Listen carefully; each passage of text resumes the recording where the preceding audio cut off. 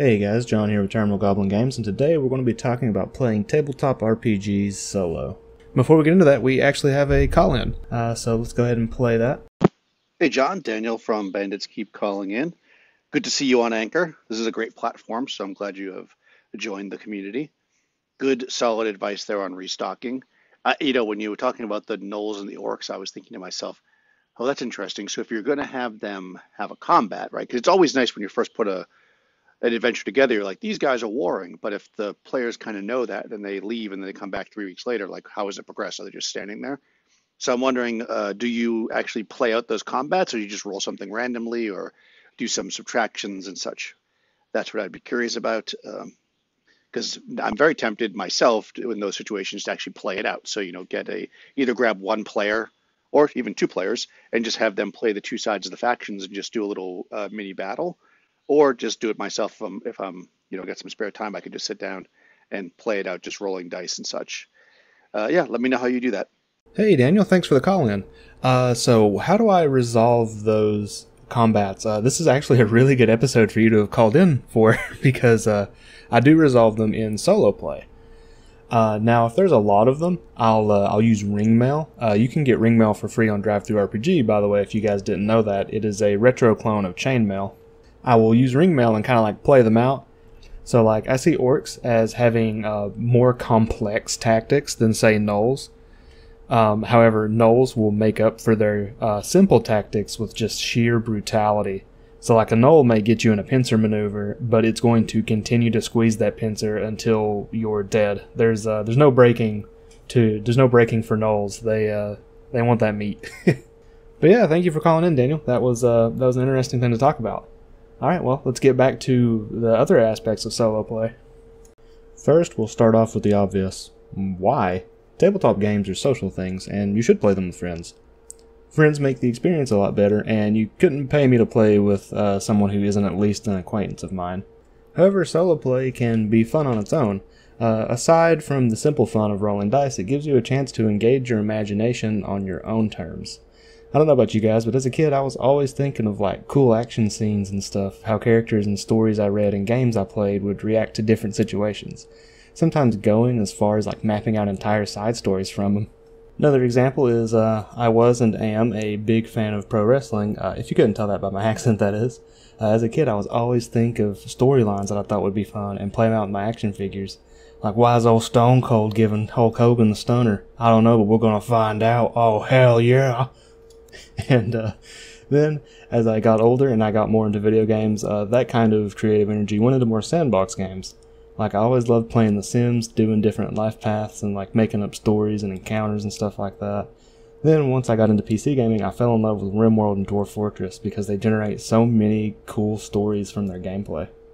I suppose you could actually think about it like solo role-playing is the analog version to the digital sandbox video game. Except instead of having like graphics, you got to put more work on your imagination department with solo role-playing. But I think the trade-off of freedom is worth it. After all, like, at least to me, aside from the social aspect, the main feature of a tabletop game over a video game is the unlimited freedom that you have. Video games will always be constrained in one way or another because they're finite products. Whereas a tabletop game, you're only limited by the game master, and occasionally how you're rolling that night. But enough of the why. If you've clicked on this, I probably don't have to sell you on solo role-playing being something that you can do. You're probably already interested and you're wanting to know what you can do with it. The big advantage for me in solo role-playing is expanding your world. You could flesh it out by having other adventuring parties roaming around, delving in dungeons, and possibly even succeeding. It adds a whole lot more to the world when the party finds old adventurer bones in the dungeon, especially if they recognize them. You see a pile of gore and bones attached to what used to be a torso, and you see a familiar anchor-shaped necklace. And then your players remember, or more likely the game master reminds them, that they saw this necklace on Fitz the Fighter, a member of another party they met on the road. Or maybe a hireling they decided not to hire because he smelled bad or something. And, the reaction to that is, well, why not just manually place them? Why go through the effort of playing with yourself? Well, it's a different experience than, world building and just putting things in, or even writing a fiction novel. The dice add the obvious layer of unpredictability, but you also get the chance to immerse yourself in the characters. So solo play doesn't mean you only play one character, although I know many people who do so. Usually when I play solo, I run an entire party.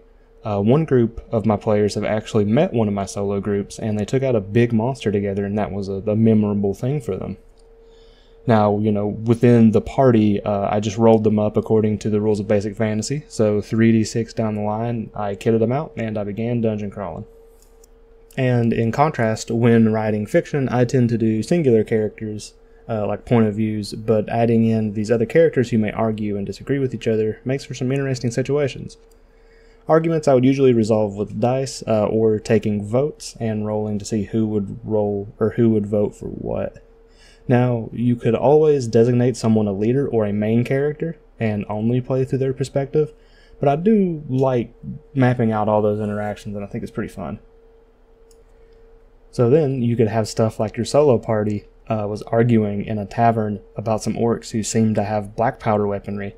So when your actual players are in town asking around about some orcs, you could have some tavern regular mention, yeah, some guys were talking that they saw some orcs that had exploding sticks, or something like that. I don't know, I think they had too much to drink. Which could, of course, lead to the players doubting the rumors and going off on a wild goose chase that they conducted themselves.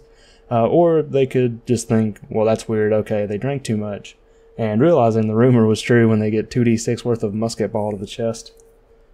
I also really like solo role-playing for resolving rumors that the players didn't follow up on.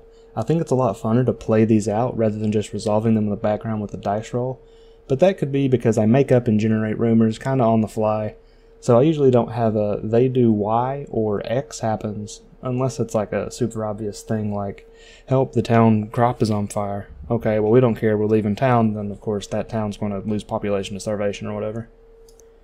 And the second biggest reason I recommend solo play is the ability to play other systems. Now, I usually do this to get a decent grasp of a system before running it for other people, because I don't really retain information that well unless I use it. But this is freeing too. Maybe you have a game that you want to play but can never get anyone to do so. Or your players are the dreaded, we only want to play and learn one rule set types. Now, personally, I'm pretty lucky in that regard. Both of my groups enjoy playing different games, and if I'm getting tired of a campaign and need a break or something, I just have them vote on what else they want to play. However, I'm aware that my experience isn't the most common in that regard. And to tie this episode up, I'm going to talk about a recent example. I want to play Savage Worlds. I've ran it once and I loved it. I also had a rumor that I wanted the players to go after, but, being players, they didn't, of course. The rumor was about an elf getting some muscle together to sail the Sea of Dread. My players said, well, that sounds pretty spooky. We'll let someone else deal with that. Damn, I really wanted that, but good thing I didn't prep anything. So, I was really curious to how Elrod the elf what happened to him and what makes this sea so dreadful. So I rolled up stats for him and a 4-man adventure within Savage Worlds to set sail. I've not played any sessions yet, but I will be recording a video on it and to show you how I do things, which you can consider a companion piece to this. For me, it's a triple win. I get to play more RPGs, I get to see how a story went down, which also means more rumors for my main game, and then I get to play a system I enjoy but haven't got to play too much of. And that is all that I have today. Look at that, we doubled the last podcast. I hope that this inspired you to do some solo play yourself. If you already do it, let me know some cool stuff you've done solo in the comments, or maybe ask a question that you have or something like that. If you want to be part of the show, you could always send me a voicemail through Anchor, or just send me an email to john@terminalgoblingames.com, and I'll answer it here on the podcast or in the video. I don't know, it's kind of interchangeable. I'm not really separating these two. But thank you very much for listening, and I hope you have a great rest of your day. See ya.